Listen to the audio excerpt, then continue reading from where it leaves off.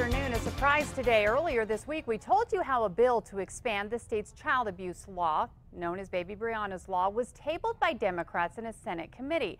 But after a heated exchange between lawmakers on that committee, it was suddenly revived and moments ago passed by that very same group.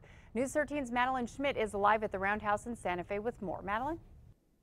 Yeah, well, Kim, Representative Antonio Maestas told us on Tuesday that he voted no because the state can't afford it. But the sponsor of the bill, Representative Sarah Maestas Barnes, says that that was just a political smokescreen. Now, after our story aired, this happened. It was unfortunate on Representative Barnes. Oh, there she is. Thank you. It was unfortunate, Madam Chair, that yesterday or a couple days ago, a bill didn't get out, and a member of this committee, snibbled to Channel 13, and they won the ratings last night. That was during the House Appropriations and Finance Committee yesterday, which is the committee where Maestas and his fellow Democrats voted to table Maestas Barnes's bill for life in prison for people who murder children over 12 years old. The current law only mandates life in prison for victims under 12.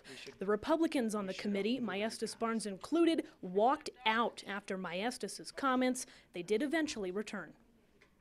Madam Chair, yes. I'd like to make a statement because I was verbally attacked by one of our members, and I think it's incredibly inappropriate to bring political agendas to this committee.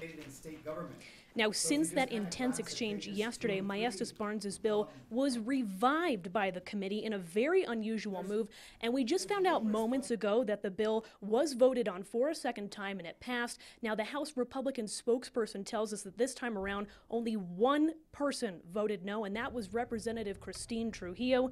This means that this bill is now headed to the House floor for a full vote. Kim, back to you. Okay, thanks, Madeline. Now, at the beginning of today's committee meeting, Representative Maestas did apologize for his comments yesterday.